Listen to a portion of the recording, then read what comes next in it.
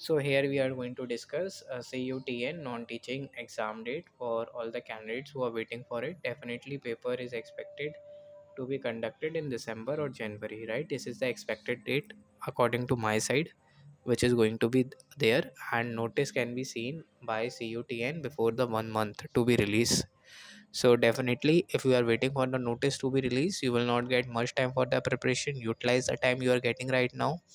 I mentioned you the expected date when the paper can be conducted by the authority. This was the update, and for more updates about it, you can subscribe us.